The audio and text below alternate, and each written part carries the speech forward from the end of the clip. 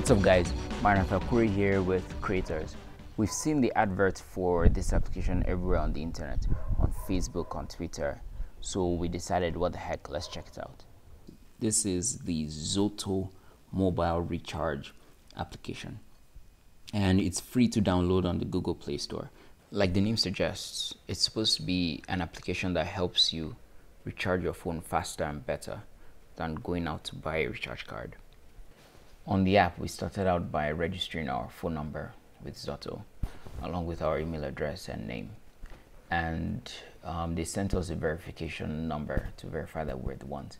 And we also received a one-time password. So Zoto has all this security things in place. In fact, if you look through the application, you see that this is something they take a lot of pride in. They have all these PSCI compliance things on almost every single page to let you know that it's a secure transaction. And this, coupled with the design, they took time to design this application, and I will give it to them.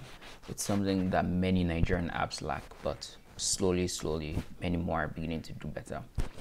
Now, having said that, the security part of the application may actually be the reason why no one will use this, because in exchange for security, they take away convenience, and we'll see that as we go through the application. After all this setup, you're brought to this page with your phone number and your network. You can change the network there. Like in my case, I ported my number from Airtel to, from Glo to Airtel. So I changed it from the default Glo back to Airtel. Now the pet peeve or the bad thing about this is that you have to do that every single time you're reloading. I made a few mistakes as I was doing this over and over again, and once in a while I forgot to change it to Airtel, and then it kept showing me errors. So you always have to remember that if you've ported your number. To make the payments for the recharge card, you'll have two options. You could use Zoto Cash or your ATM card. With Zoto Cash, you can use your ATM card to load money from that card into your mobile wallet on the Zoto app. Now, you can only use this loaded money to buy a recharge card. Another way you could actually get Zoto Cash is if you are given a bonus from the recharge, cashback from the recharge that you've made previously. So, after putting in the amount you want and choosing your method of payment, you could use secure payment over here and pick the card you would like to use. If you haven't put in any card yet, you enter a new card number. I like the way Zoto did this because the user experience was made to imitate what it would look like in real life. So in front here, you have the card number, you put it, it switches over to give you the 3-code number at the back you're supposed to put in. You do that. It takes you step by step rather than flooding you with too many things at the same time. So it makes the process easy. But at the end of the day, it refers you to MasterCard, where you still have to get an OTP. That's basically just a PIN number. You're also supposed to create another PIN for this Zoto application. After you do all of that, then you get whatever recharge that you applied for. Now, of course, you only do this once per card, so that makes it easy.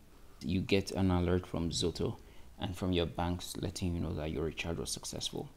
You can come to this menu over here, go through your orders, you see the transactions, cards you've saved. You can change a lot of different things, including the PIN. Check how much Zoto Cash you have. This would be from your ATM card that you put in, or directly from any cashback programs that you've earned from Zoto.